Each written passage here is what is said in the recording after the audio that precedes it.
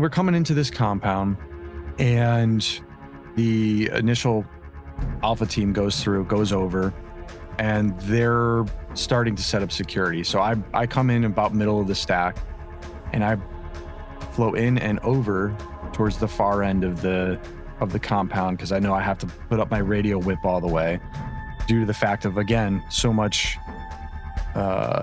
iron content in the soil, communication problems and stuff. You had to put up your long whip, so it's like a 15-foot antenna.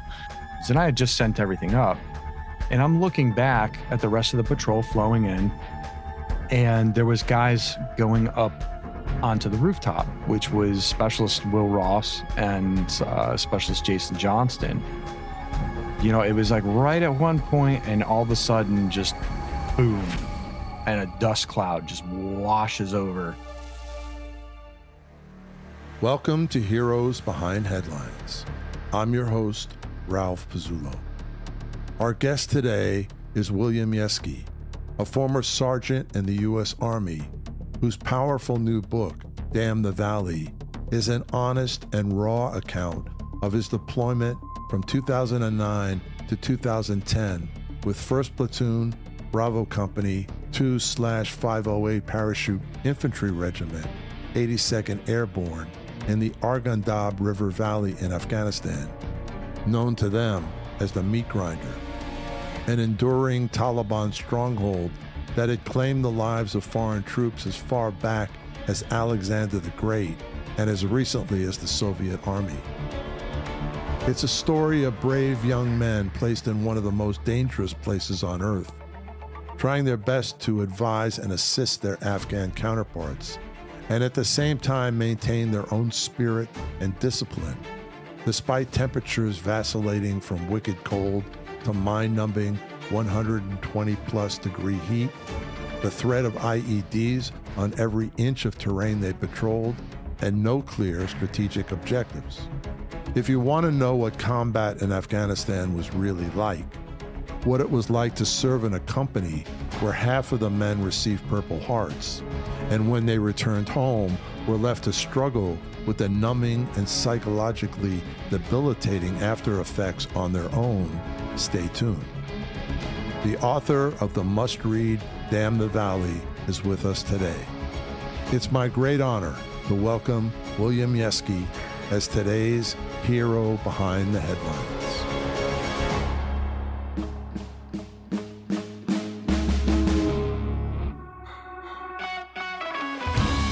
Heroes Behind Headlines with Ralph Pizzulo.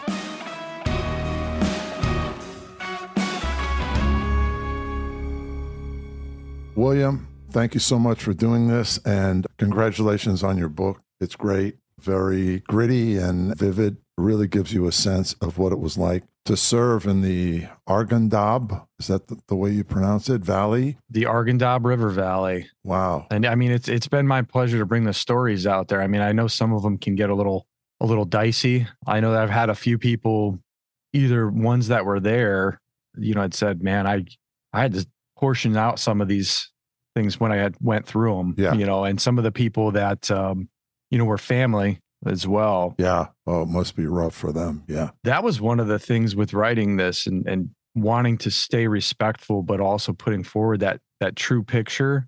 Let's go back and just, if you would talk for a minute about your background and your decision to enlist and what you were thinking, and then what that experience was like. Absolutely.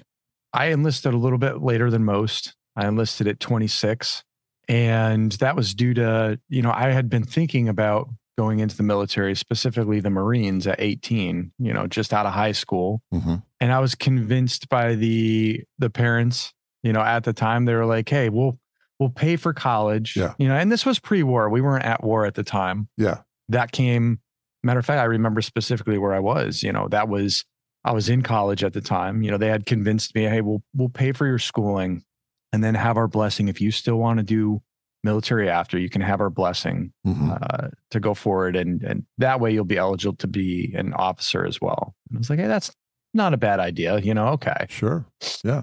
And right around, I want to say it was my second year, my sophomore year, was when I was down in the cafeteria and everybody started crowding around the TV and they're like, "Oh, have you seen this?" And it was the towers, and class was canceled for the rest of the day. And we're all kind of just down there looking at this, like, knowing that something pivotal just happened. Right.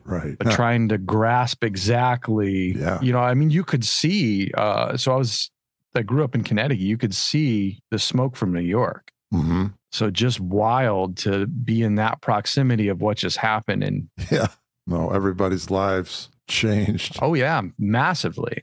Like the whole world has shifted. Yeah. And it won't be the same after this. And that's kind of what, I still had that pull, mm-hmm. but I was like, let me get through this hurdle. And at that time, I had kind of, like the rest of America, if you really think about it, I'd sort of moved on. I was racing cars. I was, going towards that end at first with BMW and then with Subaru doing rally racing at the time. But it was really a life instance to where everything kind of came to a head. And I was like, I need to hit a reset button. And the military was always something that I wanted to do. It was something that held purpose in giving back to something that was larger than myself. Mm-hmm. And that's really the reason why, I went down and I said, hey, this is what I want to do. This is where I want to go on a special forces contract. And, mm-hmm. That held Airborne, and that was mm-hmm. means to an end on there. And I ended up in the 82nd Airborne. Wow. And you deployed to Afghanistan in 2009. Is that correct? Yes. September 2009 was our first rip out. Like, I know I had gotten there in December 2008. Uh-huh. It was, literally a week until they went into their training cycle. And their training cycle, the way that they trained that brigade and that battalion, it didn't stop. Yeah. It just went, as soon as you got there, it was ITC, which was intensive training cycle. And then it went into, there was a few months of that. And then JRTC down in Fort Polk, Louisiana. And then it was, all right, you got a month left and you're going to Afghanistan. And that's just how it was. Yeah. Very kinetic at the time. Yeah. And when did you arrive in Kandahar? So because you have to think of the route over there. You end up in Kazakhstan first, and then that's kind of where they stage everything. And then you go into Kandahar Airfield mm-hmm. We ended up there. So I want to say it was the second or third week in September. Okay. And it's huge, Kandahar Air Base.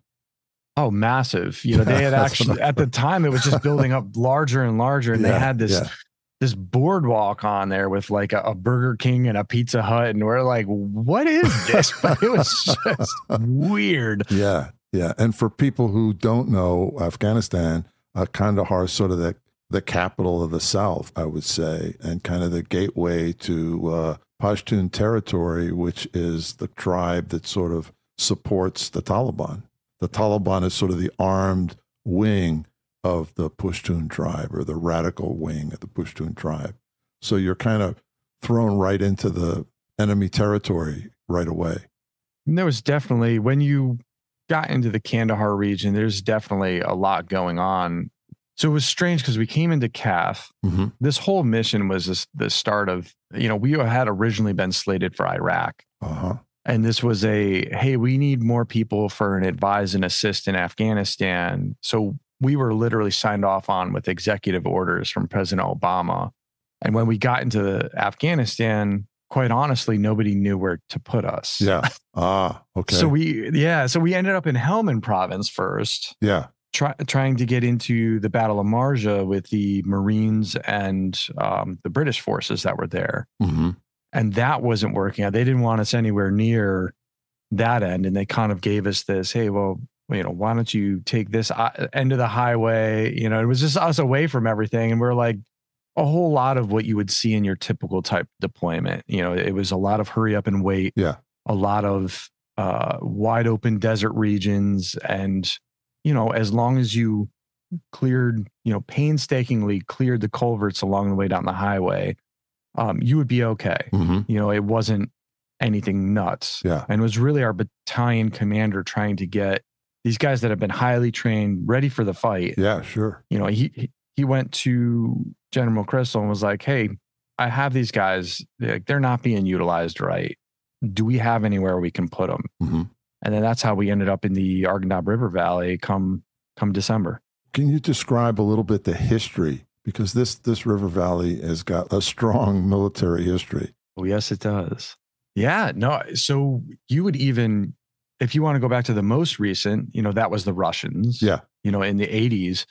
And one of the wildest things is as you're patrolling through this valley, seeing, there was Russian heavy drop chutes that people were using as either an awning or a nomadic tent.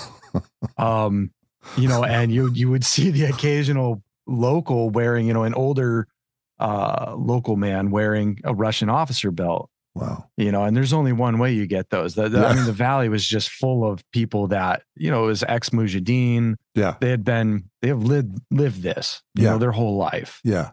And prior to the Russians, you have the British. Yeah. And they had a hell of a time in the valley.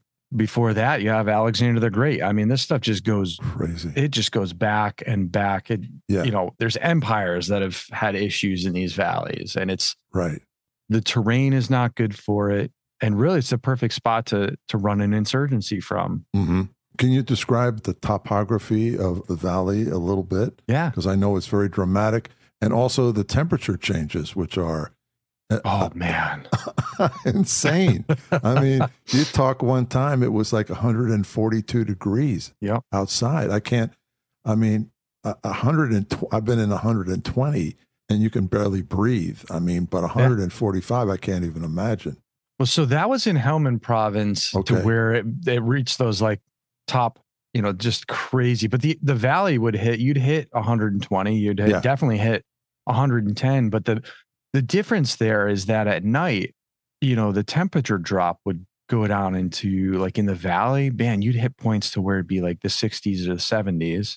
And you're like, oh, that's not too bad. But then when you're talking 120 during the day and that drop of 50 degrees and you're shivering, and you're like, oh my gosh, it's only 70 degrees, yet I'm frozen to the bone here. Mm-hmm. Yeah. Crazy. What is the topography like? It looks like it's, very dry, dusty. That again, that's all Helmand. So the Arghandab was very different. So behind me here, I have a picture with these mountain ranges back there. It looks like a lot of planting and farms and so on. And so what you're seeing in this picture though, is that this is wintertime in there. So that's why it's looking more desolate and whatnot. In the spring, that valley comes to so much life in all of the fields surrounding the area. The farmers all have like this crazy system of shared irrigation that they work on. It's really ingenious. These guys I would love to see what a group of Afghans like in the Midwest, they'd probably make a paradise out of the place. It's nuts. Just the old school farming techniques and what they can get by with, right? As well as the ingenuity to do so.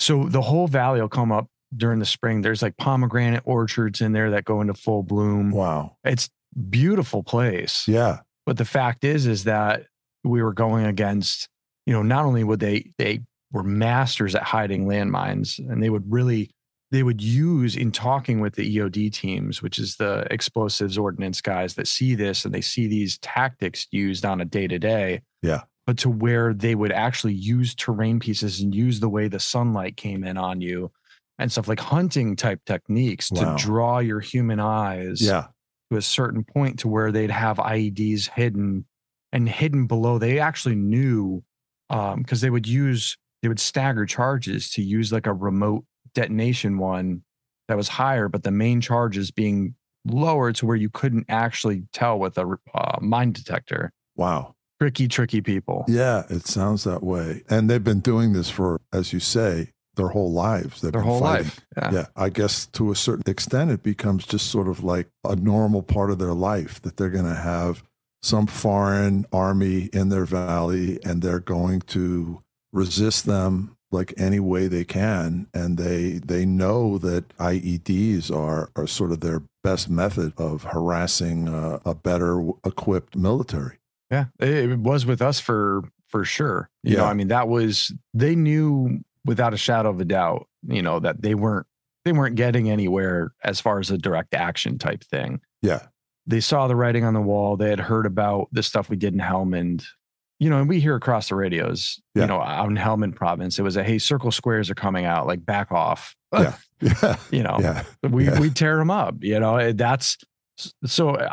can't really blame an enemy like that to where it's like, hey, this is the smarter way to go. Let's just pull back and watch this happen. It was just the flow of insurgents that were coming in and out of the area. So, I mean, you had to deny movement by putting out in these different belts and stuff around Kandahar to try to create, security within the city center. Yeah. Because you have things like when they pulled out, it was a very short time before the city was taken right back over. Yeah. After we were gone, a lot shorter than projections had even put out there. But that's just because, I mean, when you have an enemy entrenched in that, and you could see it within the valley. It wasn't every town, but like the further we went along, we were finding that the epicenter really of where a lot of this stuff was coming from and a lot of the conflict was coming from was the little town of De Cache. Yeah. On the far end. So the towns that were closer to, our initial emplacement, which was Cop Ware, it was pretty central within the valley. And then Cop Johnston, which was closer to where the bazaars and markets and stuff that were on the main road, but it was kind of cutting off that heavily populated area from getting by there, without being eyes on seen somehow. Yeah. When we started having incident after incident, suicide bombers, and it just seemed that there's a belt of IEDs almost around that town, that's where your issue is coming from. And that's where we ended up, one of the platoons ended up basically being within, dwelling within that town, establishing an outpost out of one of the villagers' houses, and that's where the cover picture came from. So let's talk about these fire bases. Nothing was really established in that valley. Okay. Like HQ was up in an area, it was called the OCCD. I don't really talk about that in this book, but you can see where it is. I put one of the grid maps up on the social media platforms. So, I mean, anywhere there, it's just Damn the Valley book on all of them, but there's a lot of things. I mean, it's almost a year of daily posting on there. So, I mean, it might get pushed in the background of things, but there's a map up on there and you can kind of see to where Johnston was a small Afghan checkpoint. So that cutting off the main road end, we left one of our platoons there as kind of a QRF, quick reaction force. And if anything went wrong with our assault and with taking, that area by force, and it was literally, we came down into what was established as Copware, but there's two other villages that are close nearby there. There's Pirpamal, which is up by the mountainside. And I'm trying to think of the name of the other. Bibi Hawa was the one that we were closer to. And we essentially came across, okay, what's central? What do we have some standoff with?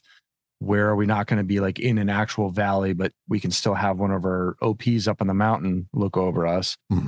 And we established Copware in the middle of a radish field. It was basically, push out security. And in a few days, a convoy came in with a truckload of Hescos and some other stuff and dropped it. And they were like, all right, guys, good luck.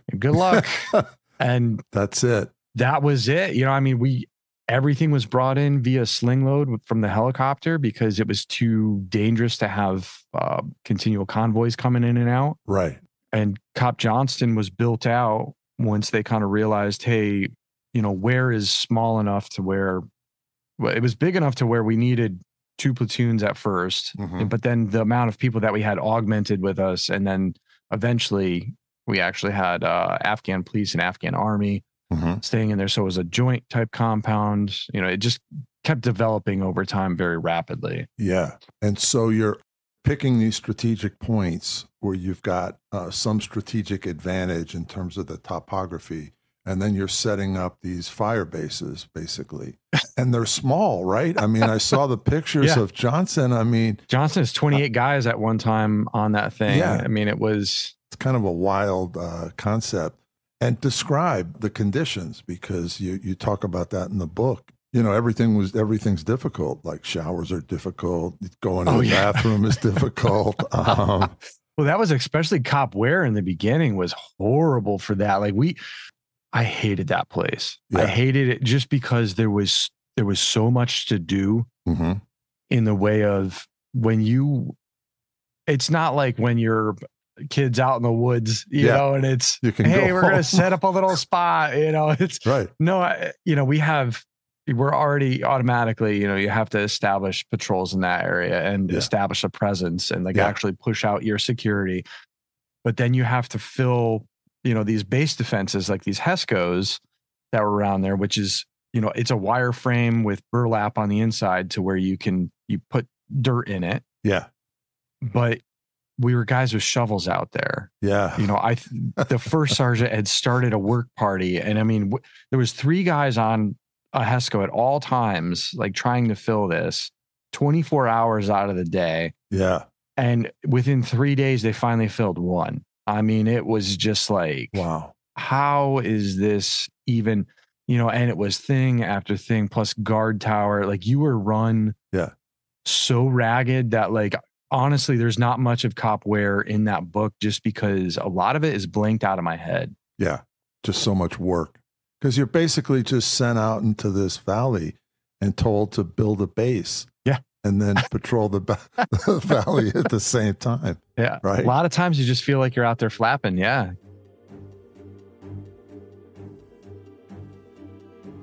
Will emphasizes that Damn the Valley is not just his personal story.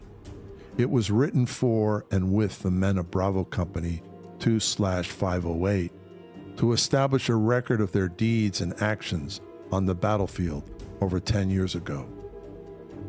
It's a chapter in some people's lives that they would rather forget than carry forward. He spoke to more than a dozen of the men he served with. Some were happy to hear from him. Some cursed him initially and called back 3 months later with jokes and stories. Others didn't want to be mentioned because they didn't want to bring back bad memories to haunt them again. All of them that served together during those years in the Arghandab River Valley were affected in some way. As one of Will's colleagues, retired Sergeant Major Bert Puckett, wrote, quote, "We all left a piece of ourselves there." Can you talk about what the patrols are like? Because as you say in the book, they're really clever. Their big weapon is defensive weapon of the IEDs, and they're really clever in terms of where they plant these so that they're going to be along all the trails. They're going to be at all the junctions. You had to watch everything. Yeah. I mean, the fact of like we had to change up our patrol habits. You know, it wasn't like where you're normally in your standard infantry style wedge. Mm-hmm. We had to switch over to single file, you know, just because we weren't worried too much about direct contact in that way. Yeah. It was, hey, stay in the guy's footsteps in front of you. Right. So if you go into the first large IED, you know, that the first IED we came across with Specialist Jason Johnston. Yeah. I myself had literally stepped over this IED or the initiator for the main charge, you know, maybe 30 seconds prior to it being stepped on, you know, and going off. Can you talk about that one in detail? How many people were on patrol? And as you say that you go out single file, and is there a guy in the front with a mine detector of any sort? Oh yeah. Yeah. So we would run, and I'm trying to think of, because the patrols would vary. I want to say in the beginning, they were a little bit larger there. So that was anywhere from a 12 to 14 on that one. Mm-hmm. And that one was with 3rd Squad. So that was Sergeant Alan Thomas. And his team leaders were Specialist Alan Culp and Sergeant James Lee. As he might have been corporal at the time, but I can't remember if they gave him his stripes when he first got to company or when we first got overseas. But Culp was up front running with the Minehound, actually. And there was an EOD team with us at the time as well, which I think consisted of 2 or 3 guys. And the mission was to get overwatch over a suspected bomb maker's compound. Mm-hmm. Mm-hmm.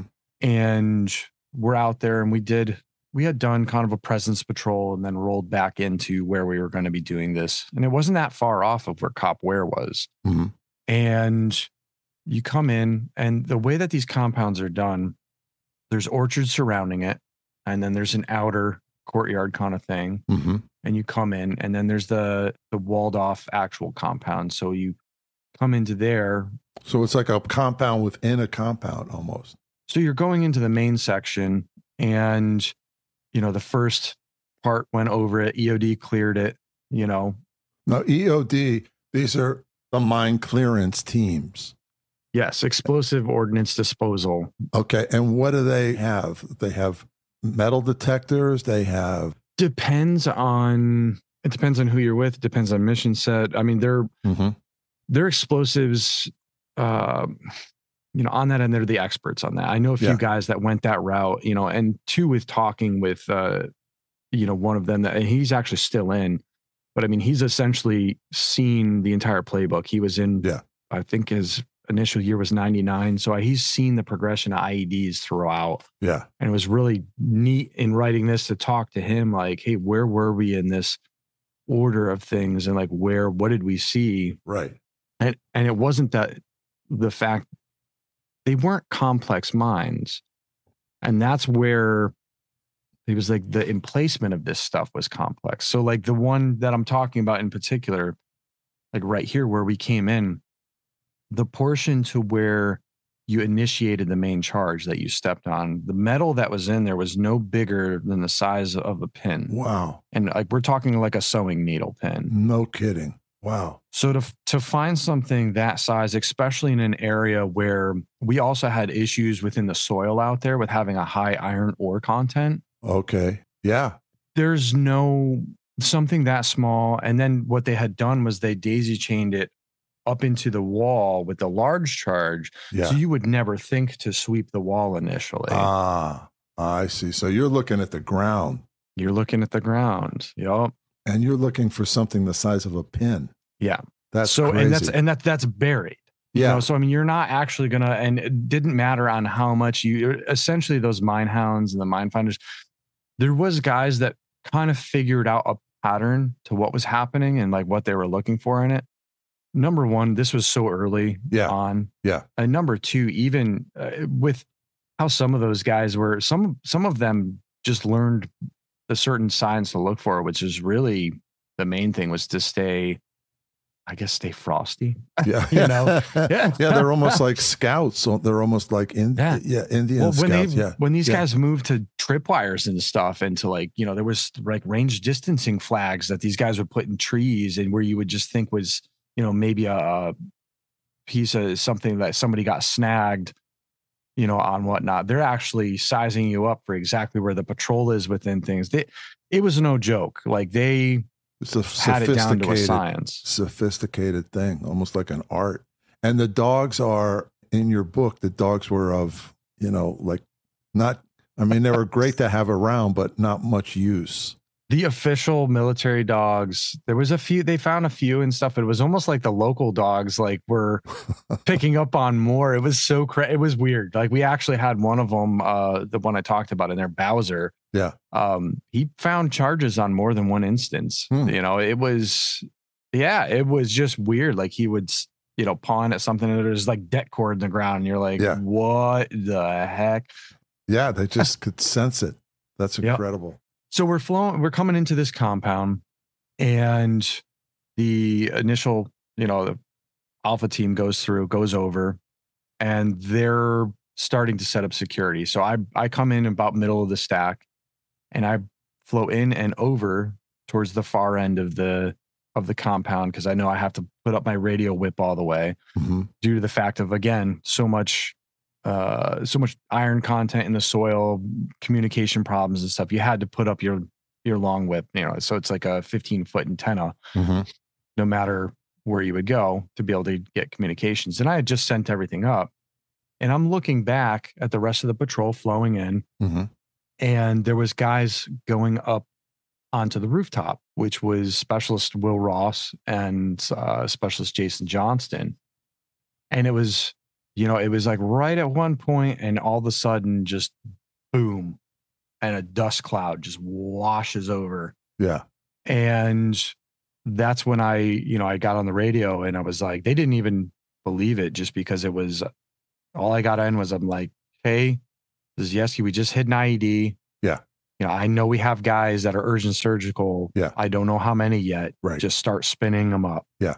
You know, and that's when I came in, went towards where the guys that were hit.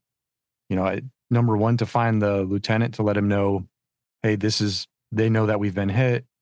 They're on the way. Yeah. At which time Lieutenant Demarest was, hey, you're EMT trained, you're EMT qualified.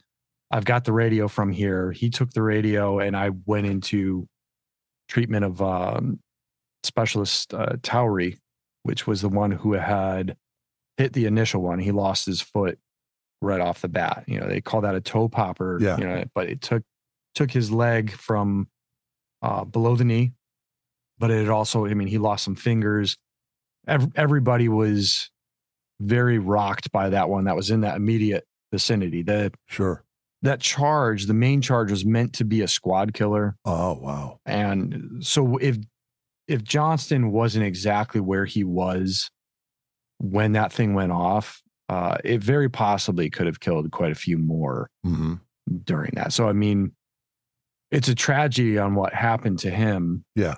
You know, he was blown over the wall and was essentially, you know, really almost cut in half. You know, one of his legs was gone. One of them was still there. But to where the charge went up and in, there was really nothing left. I was completely surprised on how someone was still cognizant and still talking to us. And to experience that, I mean, you know the guy's going to die and you're seeing what's left of him and you're actually talking to him. Yeah. And that was my thing. Like when we got out there and eventually got up to him, you know, Doc had gone out first. So he'd been out there for maybe 2 minutes or so. So when I came up, you know, he's stuffing him full of Curl-X and he's doing whatever he can do, you know, to cling on to that chance. Yeah. You know, maybe we'll see if I can just get him to when the birds get here. Yeah. You know, we'll see what happens. Yeah. And, you know, it was what can I do? And him looking at me and just being like, just talk to him. Yeah. Just be there with him. Yeah. You know, I'll let you know anything else. And that for me that was tough. I bet. You don't think about it at the time, you know, but then afterwards, the gravity of everything that had happened. Yeah. And I think that, you know, it's like nothing could have been done differently, but you think about that, you know, that's what you think of was that the best way, I guess, for someone to spend their last moments on this earth? Yeah. Was he aware of what had happened to him or how bad the injuries were? So he actually had me, you know, he had asked me to check over, you know, he was wondering if really one of the things that most of the guys ask, especially with an IED underneath you, is my penis intact? Yeah. You know, and he had asked, like, how bad is it? You know, and I'm like, you're missing a leg, man, but you know, one's pretty mangled. Yeah. And that was the next thing is, am I still there? Right. You know, and it was you know what? You have to look at that point. Yeah. You know, yeah, man, it's not looking good, but at the same time, you're still there. You're going to be fine. Yeah. Wow. Was he the only casualty? And I know there were other serious injuries. So in that incident, he was the only one that was killed. Yeah. You know, you had, I mean, Doc even had shrapnel to the face and was working half blind actually at that point. Wow. You had, I know Will Ross, they evac'd him just because of his proximity to the mine. He came back out though, a few days later. Wow. And then, one of the gunners, Adam Volker, he had shrapnel to the face and ear damage and some other stuff as well. I mean, and he came back as well. I mean, everybody came back other than, you know, Towery, which was missing a leg and stuff. Johnston, which, you know, went forward. Wow. And how do you deal with that as a group? Because you were only a small group of guys, 28 guys. Well, so on where really you could go by platoons. So, I mean, you're looking at, I think at that time, because when we got down to 28 men, that was, I mean, we were severely understrength at that point. But I want to say we were mid 30s, okay, like, probably 38 at that point. Yeah. You know, and you're with one of the other platoons too, but really, you know, this was, we were so separate. Yeah. The platoons were so tight internally to where, it was kind of strange the way that they ran the company, but it worked to where everybody was always in a competition. So, I mean, it really pushed forward some excellence there. I mean, when you have a group of alphas like that and stuff, and Makes that's how they sense. sort of did We're it. going to be the best platoon. We're going to show those guys. But coming back after that incident, that night, you had some guys, you have to go out the next day, but you have some guys just breaking down over everything that just happened and, leaning on one another. Yeah. And really just, there were tears from some of them. Sure. There was anger expressed from some of them. Yeah. And Johnson was always somebody who was a guy you could talk to. He was always an open book about stuff. Yeah. So he was really friendly with a lot of them. Yeah. So at that time I was the RTO. Yeah. So I switched over from a machine gunner when we were in Helmand to a radio telephone operator, which was really, this is what I wanted to do all along anyway. Mm-hmm. So for me to be able to get that job in the Valley was, a plus in my side. Mm-hmm. Because really that's what I wanted to do in Special Forces moving forward anyway, was being 18 Echo. So that's a communications sergeant. Yeah. And that role is critical in a situation where you're out in the middle of a valley in southern Afghanistan. I mean, really, especially in a modern day battlefield, it's even more so now with the technology and everything that they have now is wild to see the capabilities to talk to some of the new guys, but you're the eyes and ears on the battlefield, especially at that point. If something happens and they don't have anybody on the ground, there's nothing, there's no eyes on. They can only go off of what they hear, either the boom in the distance, if nobody's communicating back, all they can think is they're gone. Is everybody dead? Yeah. Or if you're bringing in helicopters, you're calling in medevacs, at one point I had to, we're getting shot at, somebody tried to throw a grenade over a wall at us and we go into, a straight contact firefight situation. That's the type of stuff to where you have to be on it. And what kind of equipment in those days were you carrying? Just a radio or what? So I carried a few radios, but the main one was the Man Pack, and that was the 117 Golf. And that was the first era to where this thing would do both analog and digital channels. We would always run, digital ComSec and stuff on there. So security encrypted, but this was the next, the Golf was the next capability forward. They were moving to digital signal. It was supposed to reach out further. You could actually plug in certain things and have like drone feeds come through, or they had a system at the time. It's called TAC Chat, which was essentially, just almost like a message board, to where you had to know where you're linking into it and stuff. And they're just typing out, hey, in contact at this grid, or, coming through this area, or some commanders would use it as their personal message board. But Wow. So you've got a keyboard as well. They never wanted us to use that end. So like I kept bringing this stuff up with the commander. Like, I'm like, hey, when we're out there, like on a 3-day blocking position, we can, we could use the drone feeds. We can have ISR. We can actually pull up satellite imagery that, if they have anything in the last 24, we can see this. Yeah. And it was like, we don't, it's too new for me we don't need that. Oh, okay. Like it was sort of brushed aside. So, right. You have to think at the time too, it's just another good idea. Yeah. And all of this is new and people are adjusting to the new technology, and probably you're much more advanced than the commanders are, right? I mean, which is natural. Yeah. I'm sure he knew about some of it. It's just a fact of not being used to it. Yeah. It's not anything that they used before, and it's not something that they've integrated into the battle space yet. I don't think anybody was using anything like that other than special operations at the time. So now let's talk about, when you go on these patrols, what kind of feedback are you getting from the civilians, the people that you're encountering in these little villages and farming communities? And how does that change over time? Yeah, exactly. That's what I was going to go into, because at first, we were taking over for, 117 Striker Brigade. And man, if you look at their posture towards people, towards the populace, they were on a search and destroy anti-guerrilla mission. Oh, wow. Yeah, Very I mean, if aggressive. you even extremely aggressive, that's all Colonel Harry Tennell. I mean, you can look, I don't go into the whole thing, but you can look up, just type his name into, Arghandab, Yeah. Colonel Harry Tennell, and you can see that it wasn't the right fight for that area. It wasn't the right fight for the time. Because if you look at one thing that Afghans do, is they will unite. They do this very well. They'll unite against a common enemy. Yeah. And if you are the common enemy, that was the whole point of what was put out by doctrine from General David Petraeus. Mm-hmm. The coin counterinsurgency. You're working by, with, and through. You're trying to win over the trust of this populace. So it's more the special forces philosophy. Oh yeah, no, foreign internal defense. That's Right. exactly what it was. We were living amongst the populace. Mm-hmm. We were, working by, with, and through their Afghan police force that was there. Mm-hmm. And the ones that we were with at Johnson were really good. Yeah. And it essentially went from the people being very wary of us, very guarded.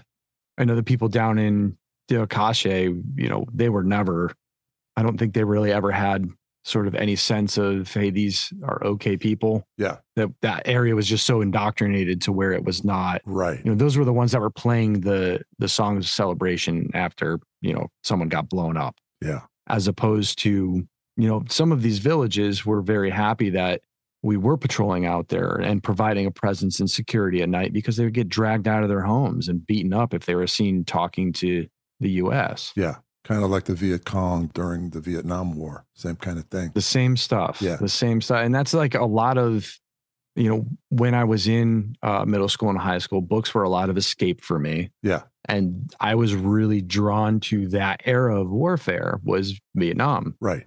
And to be experiencing that end and seeing that end of it Yeah. in person and going, this is the same thing. Right. We're stuck in the exact same situation here. Yeah. You can't just walk into somebody's backyard, so to speak, and expect them to trust you within a couple weeks or a couple months, especially if they're being watched by their neighbors and reported on. Yep. Will was a line soldier, radio operator, and a paratrooper. Like the other brave men in 1st Platoon, their mission was to hold the Arghandab Valley and engage in counterinsurgency, or COIN, C-O-I-N, which focused on restoring or augmenting the capacity and legitimacy of the partner state, which in this case was the Afghan government. But as Will points out, the cultural gap between the Afghans and the American soldiers was huge.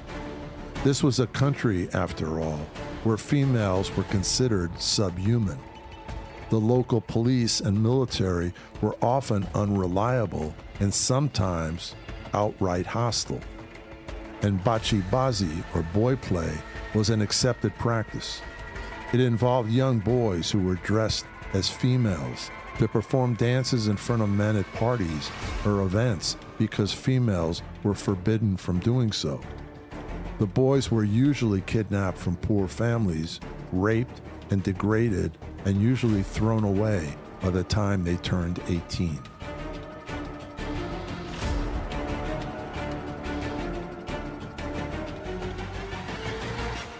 One of the biggest things is not only that, but then who's coming in after, because they know that this rotation's only for so long. Right. Is the next group going to be like these guys, or are they going to be like the guys before them, to where we, had to watch ourselves? Yeah. Wow. So a difficult job. Very. Psychologically, just trying to win these people over, like the hearts and minds aspect of it. I think that, really genuinely, there's some really good people over there. Yeah. You're going to find that anywhere. Sure. But it's just uncovering either who or proving to them that you're not, that you're there for a reason that's actually honorable and right. I talked about that in one thing, just as something as simple as the guys that they would contract out, some of the local guys. I would occasionally share some cigarettes with them, and they knew me as Whoosh because of the camel on the camel cigarettes.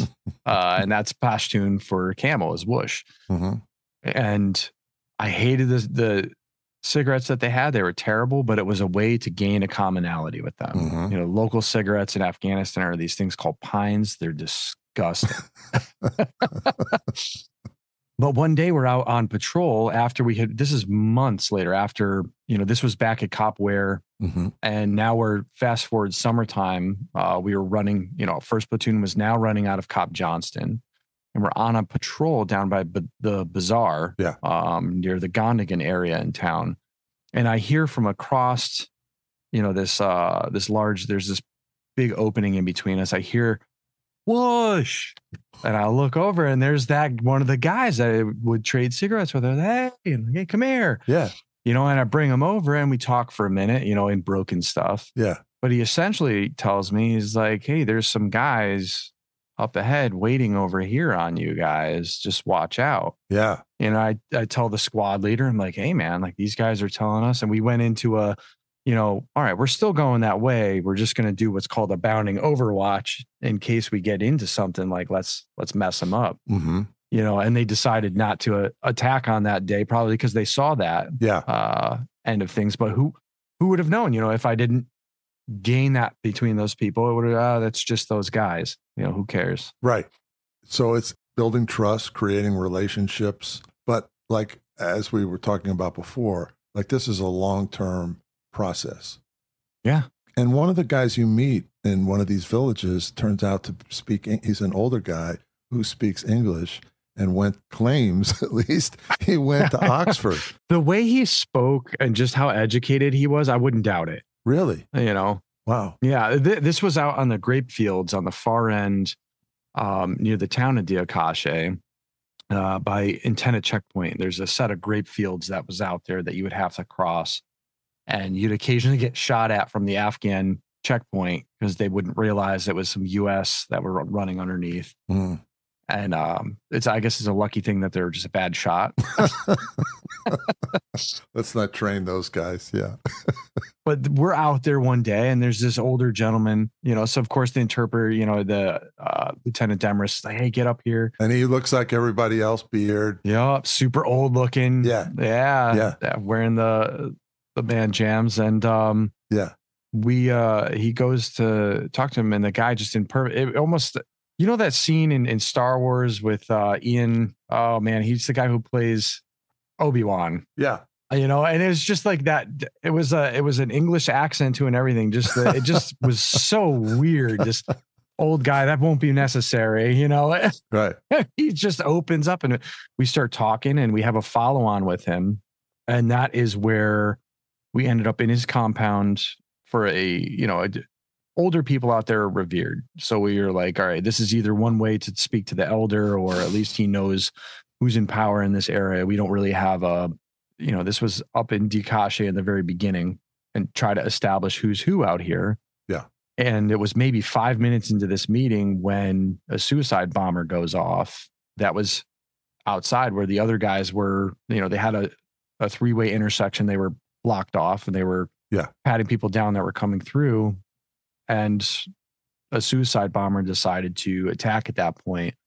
And that's when, you know, Sergeant Thomas was hit in the chest with a ball bearing or two, and Specialist Will Ross almost lost his shoulder. I mean, if they said that if it was the smallest bit of distance off, like his whole shoulder would have separated. Yeah.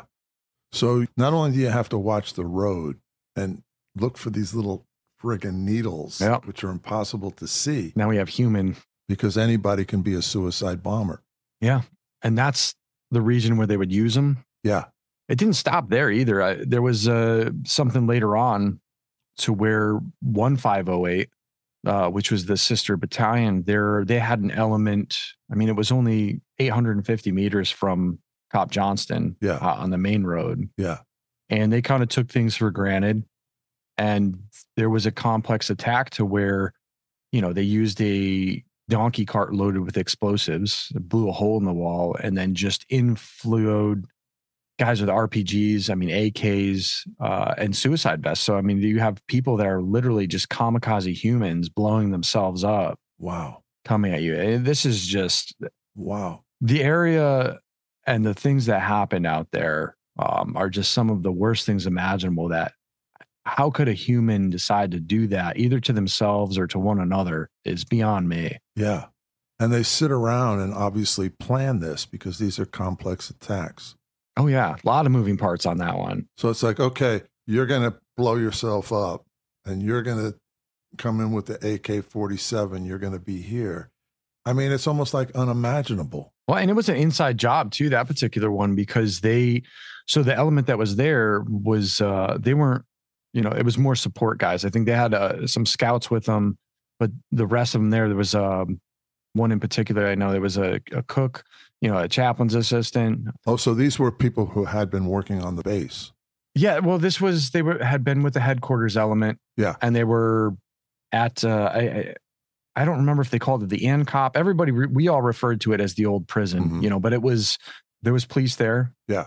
And I can't remember if it was, there was the ANCD, there was two different police forces there, but just Afghan National Police. Right. And they had been working. So, I mean, there was tents set up and everybody had thought they were getting rocketed because that's what happened in Kandahar. Yeah.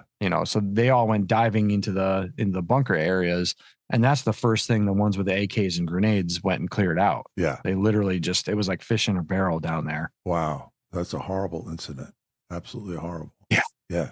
As time goes on, you portray it very well in the book because there's, more and more incidents. I think in 1 week you lose 2 guys to toe poppers and you start to develop this grim mentality where it's like guys almost like want to get blown up. So it's not too serious. Yeah, they're like, I hope I get one of these instead of one of those, and there is that grim mentality of like it's going to happen. Yeah, just a matter of when and how. I just don't want it to be too bad. Yeah. Yeah. Exactly. Crazy. Yeah. Crazy. But it just shows you how, when you're living under such extreme pressure like you guys were and probably not getting great nutrition and not getting a lot of sleep and just this unrelenting danger and seeing guys who you're hanging out with going down. And you even talk about a couple guys like self-inflicted wounds, right? There's one guy who shoots himself and another guy from California who you said just sort of like disappears. Yeah. So they went on mid-tour. Yeah. And, he left and never even came back. It's just, I'm out. I'll take whatever punishment the courts give me or whatever. Yeah. It's not worth it going back there. Yeah. And, that other one where it was considered I don't know how a combat infantryman can have a malfunction while cleaning their weapon, to where they blow their kneecap off. Right. But yeah, there's a lot of people that looked at that and they're like, buddy, like, there's no way, man. Like, we know exactly what happened. Yeah. Wow. And then right after Christmas, you go on leave. That must have been a mind-blowing experience. Because you have to look at it. That was like maybe it was only a few days after what had happened with Specialist Johnston. Yeah. So, here this is, and I want to say I maybe went on 1 or 2 patrols after that. And then it was get your stuff ready. You're going home for mid-tour. And I know I spent New Year's. And no counseling, no prep. You don't talk to anybody. Nothing. Yeah. No, nothing. I mean, and that was the most surprising thing was like, you would think that maybe in Kuwait, they would have somebody for that. Hey, look, you need a 24-hour or a 48-hour just to talk to. Yeah. Let's have a couple sessions here. Let's just talk, deprogram a little bit. Yeah. I mean, I ended up, it was go home. And you're snowboarding. It was a little like bit snappy at some stuff, but days. Yeah. I came home for a few days and then, exactly. I went into snowboarding and just ended up, following that adrenaline. Yeah. And I guess, burning it at both ends because at that point I'm already acclimated to the low sleep schedule. Yeah. These people that I ended up with partying out there were just like, this guy's a wild man. Of course. They love the war stories. You're on this sort of adrenaline cycle. There must be like a physiological explanation of all this, but it's like when you're out in the field like that, you got to be hyper alert all the time. Yeah. Your adrenaline is probably always up, right?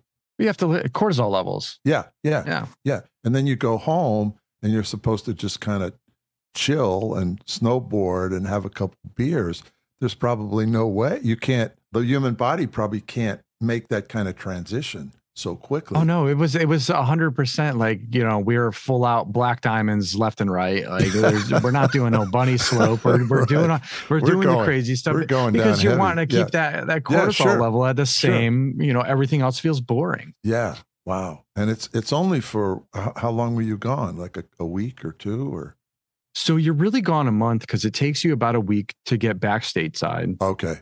So, and then you have 2 weeks once you're there, and then it takes another week or so to get back, in which I tactically missed my connecting flight in Atlanta. Yeah. I spend one last night and I'm like, I don't know if this is but that layover. And who do you run into in the airport? This is a crazy coincidence. Yeah, I know. And this was wild. It was Dr. Grossman. Lieutenant Colonel Dave Grossman is an internationally recognized scholar, author, soldier, and speaker who is one of the world's foremost experts in the field of human aggression and the roots of violence and violent crime.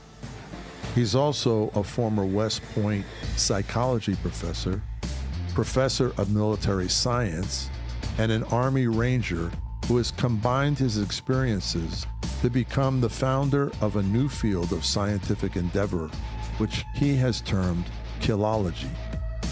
In this new field, Colonel Grossman has made important and new contributions to our understanding of killing in war, the psychological costs of war, the root causes of the current virus of violent crime, and the process of healing the victims of violence in war and peace. His books include On Killing, On Combat, and Stop Teaching Our Kids to Kill. A famous, I think he's a colonel or a lieutenant colonel, or it was a lieutenant colonel. Wrote the book On Killing and the psychological effects. Yeah, and the craziest thing is he had spoken to this particular unit prior their last deployment. So not this one. I didn't meet him. Yeah. But I didn't know who he was. So then when they asked me, and I was like, I got this free meal in the airport from some retired. They should describe the circumstances in which you met him. Yeah. And they, I got slapped upside the head. They're like, that was freaking Dr. Grossman. You're like, you kidding me? Yeah. Yeah. So you're just sitting in the airport eating, right? And it sounds like you're ordering everything. Oh, well, I picked out the best. If you go into the international terminal in Atlanta, and it's still there because I looked at it before, as I was writing the book, I was like, is this place still there? But there is like a 4-star sushi restaurant in the international terminal. Nice. And it's not cheap. Yeah. I'll tell you that.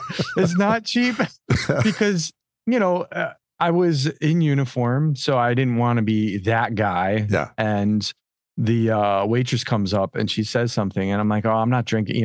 They were like, this gentleman would like to cover your drinks. And I'm like, I'm not drinking. I'm in uniform and this and that. Yeah.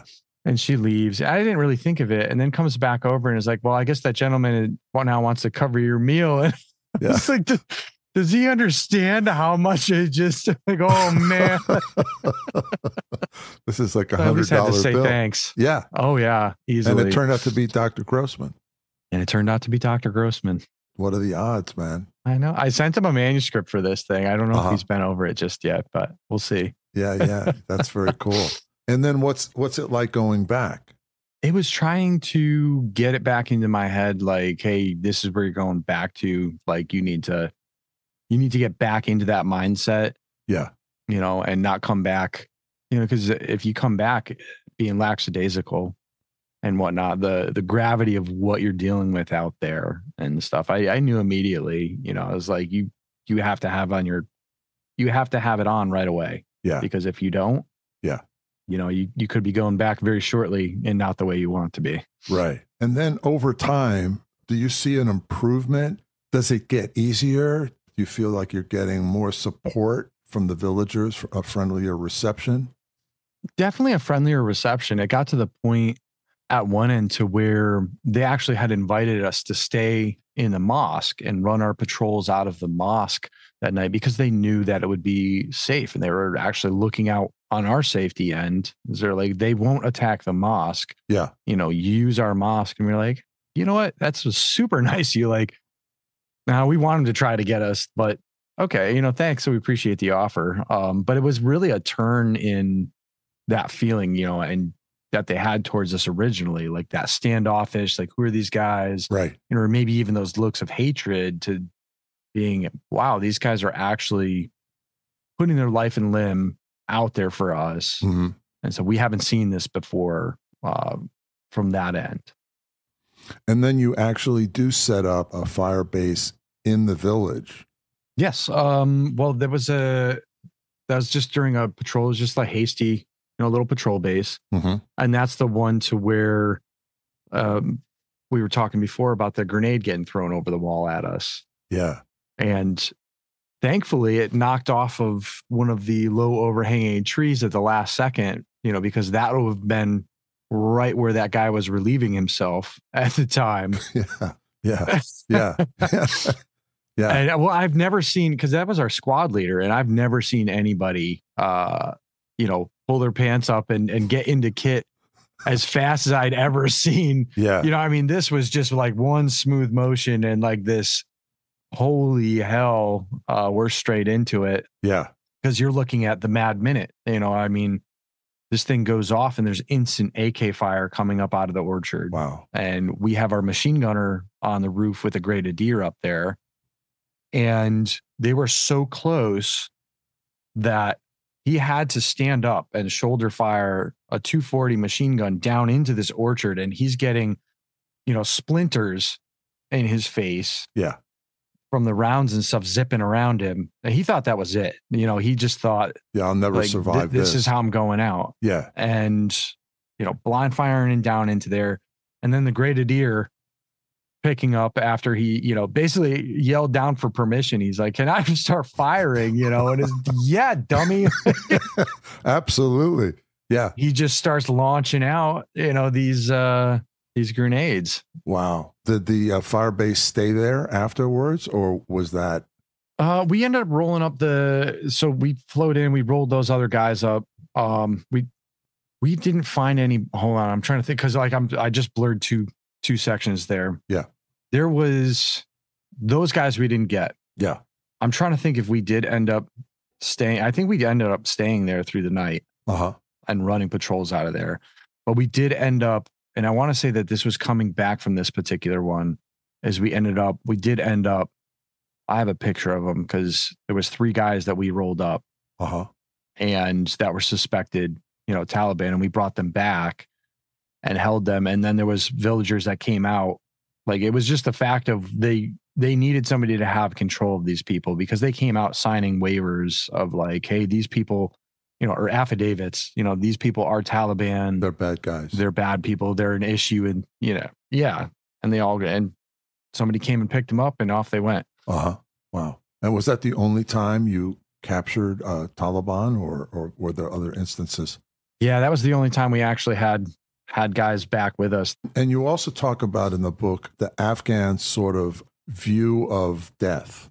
You have you talk about an incident where a boy is, collateral damage to one of these attacks. Yeah. Can you talk about that for a minute? That's when things got really bad, only because of, these villagers and stuff started trusting us. So therefore the enemy stopped telling them where they were putting landmines. Yeah. And this is when there was tripwires and stuff out in the fields, and some of the kids were playing out there, and one of them ended up hitting one. And so you have this grandfather coming in with his child who's bleeding out. Yeah. And looking for our help, to where we're trying to get air assets in to get him out to the field hospitals at Kandahar. Yeah. And they couldn't spare the air assets, and it was essentially a death sentence, and telling this grandfather, hey, we're sorry, we've done all we can do here, and your best bet is to try and make this, make it to the local hospital down in Kandahar yourself. Yeah. And he picked up this kid in his arms and looks at us and says, Inshallah, which is, if it's God's will. Yeah. And, just seeing him walk off into the distance carrying this kid. Wow. You knew that the kid was gone. Wow. And without anger. If there was anger, it wasn't based towards us. It was more of just this sadness. Yeah. Can you just kind of talk about the last couple of months and then what it was like to leave? Yeah. Because I know when you get to Kandahar, you do an interesting thing. You go to thank the squads that come in and rescue people, and they're not there. They've left. Well, they've left. That was, so the last few months, I know that at some point within there, I kind of came across my own thoughts of, you're probably not making it out of here. Yeah. And you had to face that because the fact of getting in your own head about all of this. Yeah. The odds weren't looking good. As I said before, the casualty rates, it was really a lot of times it was you started thinking to yourself, who's it going to be next? Yeah. And you really started getting into your head to the point to where it wasn't productive. It was more of you were going to be more of a detriment out there. Yeah. And I had to finally say, you know what? It doesn't matter. Like, you're here right now. Yeah. Do the best that you can with the time that you have and enjoy every moment. Yeah. And it's really taking that forward and realizing that, and then using that too as a temperature gauge in life. If you're starting to feel down about something and whatnot, you're like, hey man, look, this is just a low point. You just need to get through this. Does that stuff really matter? Yeah. Yeah. Go for it. Live life. Yeah. It didn't matter. Eventually your time will be up. Right. And if it is, so it it doesn't matter. Yeah, right, exactly. Right. So it's kind of like a live in the moment type of thing, which is, it's a kind of a horrible circumstance in which to realize that, but not a bad realization in life in general. No, so many people go through life not looking at anything that way. And they're always either bound by fear, of not making it, or what's that next moment going to bring. Right. And they kind of tie themselves from moving on past that and from what they can do as their own ability. They never rise to who they could be because they have that fear that holds them back. Right. Absolutely. But I know you were saying, and moving forward with stopping by in Kandahar, and asking, hey, where's the PJs and stuff. So these guys had been unbelievable. I mean, we're talking any call that we put out for a medevac and these guys showed up, it was usually within 10 to 15 minutes of our call. Like, it was just the speed at which they showed up. Yeah. We wouldn't have been able to do as good of a job without them, for sure. We would have it would have been even worse. Sure. Out there otherwise. Sure. So it was just let's go say thanks face to face here. Yeah. Yeah. And going down there and getting this answer of, they're not here anymore. But it was a strange feel to it. And I actually didn't understand it until much later when I was writing this. Yeah. And I started researching the Pedro air crews, that I had found out that one of the air crews that had been taking our guys out, Pedro 66, had actually gone down that summer. Oh, I see. Yeah, they had been shot down. I mean, and just expanding on how many more, people from the ODAs that were lost and from task force that were lost. And the expansion of how many people either were taken by suicide or taken, throughout the years when they stayed in during their career, or even during that deployment, is just mind blowing when you start pulling all of it apart and seeing all of this. And that's exactly what had happened. That's why I had that response that I did down there, is they were like, oh, he doesn't know, but I don't think they wanted to put that on me either right then and there. Right. Because they knew where we had come from. They didn't want to tell you they were dead. They just were like, they're not here. Yeah. Wow. Yeah, that's a pretty dramatic moment. And then what was it like coming back? Because you were planning to continue your career in the military, and you did, correct? Yeah. Where a lot of guys did not. So what was that like for you? For me, I mean, so like one of the stories, one of the last instances that happened within that unit before leaving was, we got back, and normally they'll give, a term of block leave, which is like a month or so, to where these guys can go decompress and whatnot. And at that point, they had already known, DOD and whatnot, and Army had already known we were going to come back, being pretty tight, pretty wound up with everything. Yeah. So, because you had, I think you say in the book, like a 46% casualty rate at one point. 52. 52. Yeah. Wow. 52. Yeah. At one point, the entire prosthetics ward at Walter Reade was full of our guys. God. Like it was nobody else other than Two Fury on there. It was insane. Wow. That's a horrible statistic. Wow. Yeah. So we were held back for 2 weeks or so. I can't remember what admin excuse they gave and whatnot. Mm-hmm. But we're back for first formation. Everybody's, dress in the ranks. Yeah.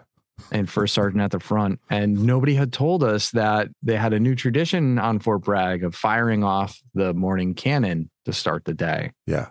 And sure enough, boom. And the entire group of like hardened, military in ranks, battle ready guys. Yeah. hit the deck. Yeah. Just straight hit the deck. And it was just this nervous giggle from the first sergeant afterwards in front of us. And he's like, well, think there's some lingering PTSD much, Yeah. And just a normal reaction. But those experiences in the Arghandab, really, they translated in going forward to where a lot of the rest of the stuff in my military career, it was, I went forward and I did SFAS next, which is Special Forces Assessment and Selection. And that was easy at that point, just due to perspective. Sure. It's still a tough task. Yeah. But perspective wise, I'm like, man, this is cake. I can do this all day long. I don't have to worry about where I step. Yeah. Oh, I still find myself occasionally really glancing down and looking and scanning and then realizing you're not in that anymore, bud. Yeah. Sergeant Alan Thomas. Yes. Talk about him for a minute. He was my initial squad leader when I first got there. And I know that, with that suicide bomber that had gone off, and he was one of the casualties at that point. He actually flatlined on the bird when they finally got him out of there. Wow. And they brought him back on the way to Germany. Yeah. He ended up getting separated from the military due to, his injuries, lung capacity. And really, he just couldn't get around like he used to. Yeah. That leaves a mark there. And I know that there was a point to where, he was seeking help. He was seeking help from the VA. Mm-hmm. He was like, things were really getting to him. I know that I came across him at this point. I was in the Special Forces qualification course, the Q, as they say. Yeah. And I'd seen him in the gym, and he had looked like a hollow person, compared to, he just wasn't, I didn't know him well enough other than like, hey, is this just because he's not in a leadership capacity? Right. We weren't close in that way. Yeah. And I kind of just took for granted that there was other people that were around that were close to him that he must have still been in touch with, Yeah.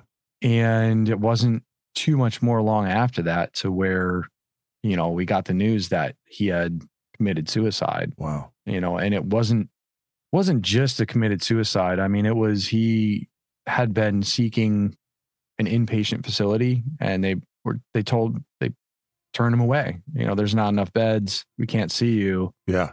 And it was that weekend to where, he got in a firefight with some of his neighbors. Yeah.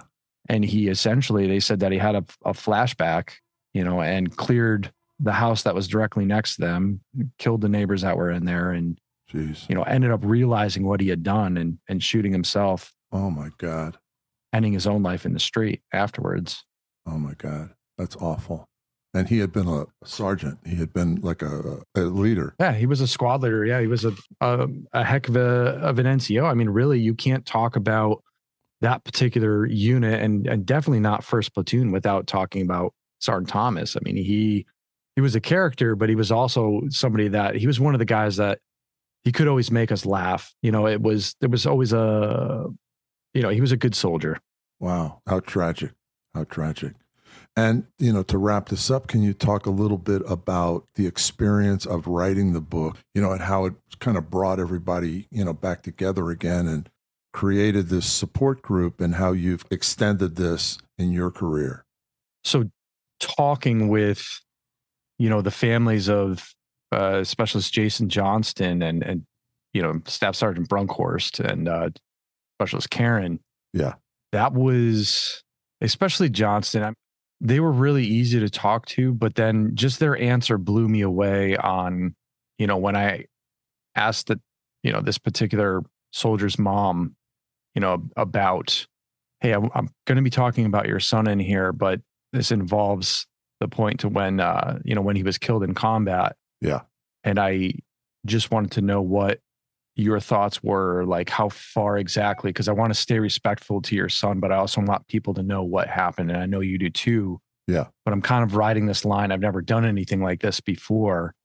And her answer it blew me away, because she asked me, she's like, well, does Josh know? And that was Sergeant Leeson, one of his friends that was out there as well. Mm-hmm.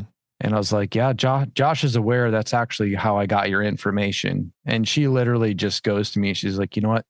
That's good enough for me. If Josh says that falls under respectful and that end of things. And, from a soldier's point of view, like, you have my blessing. And I was just wow, so taken back by that. And to have that trust. Yeah.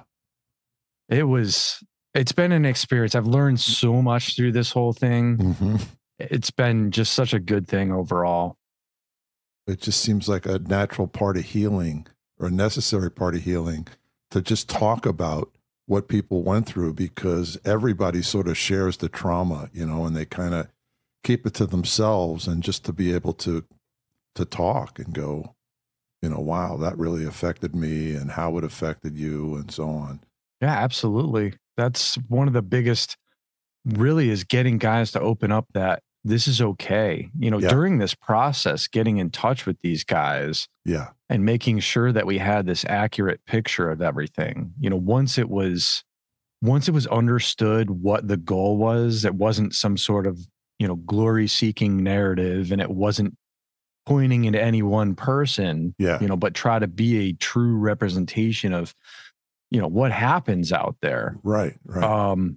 You had so many guys that had self-isolated for so long that mm-hmm. after we had talked, one in particular that I'm thinking of right now is, he was like, man, I was really dreading this call. But after talking with you and everything, and just, I feel like a weight's been lifted, and this has, truly been really good for me. I haven't talked about any of this in so long. And I think that's where my fears lied. Yeah, sure. But after opening up about it with you, and after, this was a good 3-4 hours, this particular person, mm-hmm. he had just, you could tell that he just was so happy to actually open up and talk to one of the guys that had been there, because he had felt like, he had bottled this stuff up for so long. Sure. And others along the way, other people have reached out that were in units beforehand, as well as one of the most exciting things is I talk about in the book, the guys from 2 Charlie. So Charlie Company's 2nd Platoon, they were our sister company in that battalion, are across the river getting a very different type of, contact going on over there. Theirs was more gunfights and more kinetic. Yeah. And to take their story, and matter of fact, just this last weekend, they had a deal offered from this particular publisher. So is getting that end of the story out as well. Oh, fantastic. And now it's becoming very solidified for them and other people as well. It's just been, it's so good to share that end of things. Well, and also I think it's good to tell these stories to people who are not in the military, so that everybody gets a sense of what modern warfare is like. Hey, this is what happened behind it. Yeah, the media doesn't like to talk about that end, or what the Army has kind of allowed the media to talk about. Right. In there, where was their focus? I think there's one NBC clip, that's out there from Bill Neely when he came out. But you're talking a 1.5-minute soundbite that was created for, one night on NBC. Yeah. And it was really due to the fact that our battalion command was removed, and then you had General McChrystal was removed from theater at that time as well. Mm-hmm. And that's really where the focus was. It wasn't about our 50+% casualty rate, and it wasn't about what was happening to the guys on the ground. Right.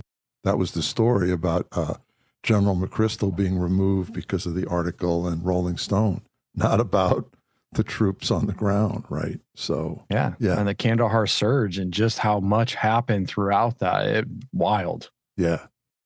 Yeah. I mean, some of this really just goes along with one of the efforts that I talk about in the book, that there was something called Operation Resiliency, to where they brought a lot of the guys from this particular unit back to Charlotte, North Carolina for an event that was, it was kind of it was a mix of things. It was a hybrid one. It was the first of its kind. Mm-hmm. So it was the pilot program for this, and it was done in conjunction with the VA, mm-hmm. but it was getting these guys back in a peer-to-peer capacity, to where they all came down to Charlotte, and there was a few different, team building type things and icebreakers in order to get these guys talking. But quite honestly, it was almost like being back together again. Yeah. You put somebody through a traumatic event like that and stuff, there's always going to be this bond between one another. Absolutely. Sure. And in speaking with any of them, it's like you never left. Yeah. You could just, that bond still exists. You're still right there. Yeah. And, it just went to where a lot of these guys, and especially even that weekend, it was good for them, to where one of them opened up and said that he had been, in fact, thinking of killing himself when he got the news of this particular retreat. And he was like, it would be great to see guys one last time before I go. Yeah. Wow. And this whole thing changed his outlook. He's now involved in the system in getting people the help that they need in there. Yeah. And really that's been the focus of this too, is, where there was some rifts and stuff within the guys that were there. This is really, it's gotten them talking again. Mm-hmm. It's gotten the guys within first platoon really discussing this stuff with one another, with myself, opening up about it. Yeah. And revisiting that end, but revisiting it together instead of being isolated. And it's been good for so many of them. Good so much so to where it's been part of the project with this. Like, the website for the book has a wall of stories on it, to where I encourage other people, like, send me stuff in, I'll share it. Yeah. While eyes are on, I have no problem sharing your stuff out there, because, you need to be heard. At the end of your book, you talk about sort of community through battle, like, kind of forged a community with these guys, and how important that is, and how the realization, we need to extend that throughout our whole society today, because we're so separate. Absolutely. People think they're connected through the internet or social media, but it's just not the same as, getting together, hanging out, telling stories, and finding commonality, and, just kind of human commonality. And God, we're our society cries out for that.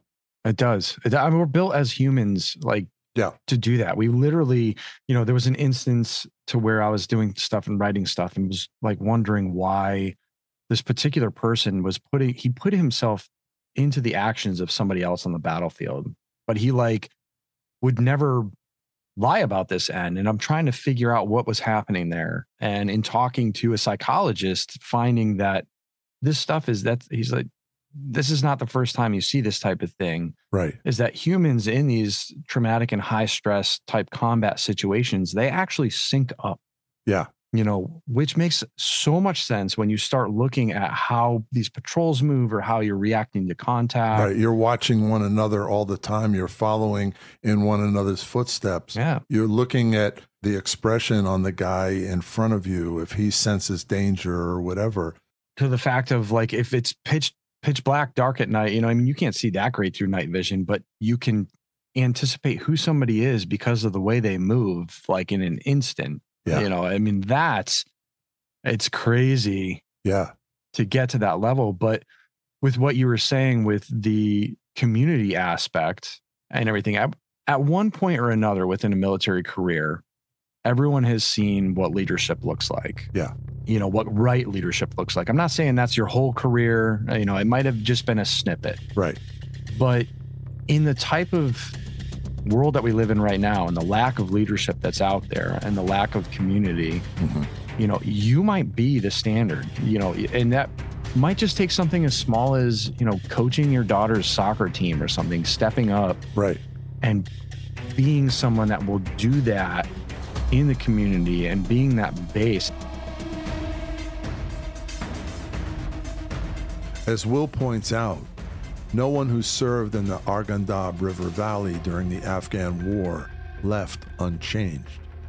They saw the real face of war, and as Will says, they don't wish that hell on anyone. If there's one piece of wisdom he gained from his experience that he thinks may be of help to others, it's this: don't panic, slow down, measure your actions, and look for the way out as you fall back on your resilience to just keep moving forward. As for the men he served with, Will says, and I quote, "When it comes down to it, we are truly there for each other no matter what." That's the type of brotherhood that's forged from a struggle like the one we faced in the valley, and one that I'll always cherish being a part of, no matter how any of us shake out. Today, Will runs a marketing company called No Limits Marketing Group and is a founding board member of a veteran nonprofit organization called Rally the Troops, which is now part of Racing for Heroes. We thank him for his service and his honest and powerful book, Damn the Valley. It's my great honor to name Will Yeske as today's hero behind the headlines.